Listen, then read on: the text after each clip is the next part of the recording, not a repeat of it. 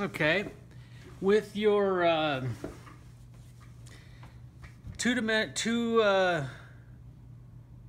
two-point perspective boxes here, I'd like you to take a couple of them, one above the horizon, one below.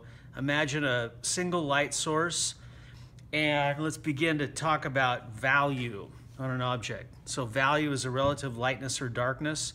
So if we can create three values on an object, it gives us better sense of its volume. This perspective helps us to see volume, as does value. So let's just say that this side gets the most light, this front gets a little bit, but not nearly as much as this side, and then the bottom gets the least amount of light. So you want to, let's get this out here. So see if you can get three different values on this object here, this box, to give it even more pronounced volume along with the perspective.